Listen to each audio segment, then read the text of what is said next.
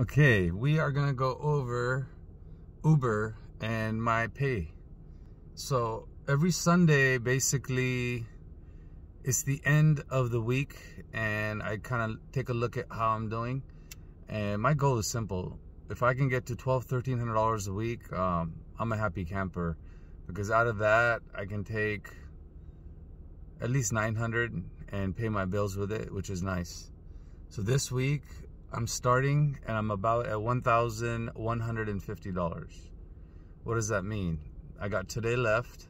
Let's add another 200. So I'll probably hit 13, maybe 1,400 today. Now I don't want to jinx it and manifest the limit, right? Like, we're gonna leave it open. So let's see where we end up. So last week I made $1,313. And last week I was active for 24 hours. 24 hours. Online for 65 hours. That basically means 65 hours I was sitting at the airport working on YouTube videos, and 24 hours I was driving passengers, meaning the app was active. And I did 28 trips last week. Okay, so this week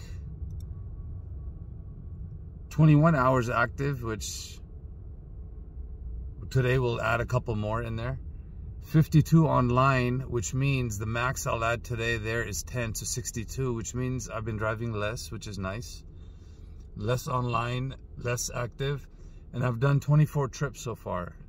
So today might be another 4 trips. I'm not sure, we'll find out. Now this is just a short video to let you know how much I make in San Diego, California, driving Uber.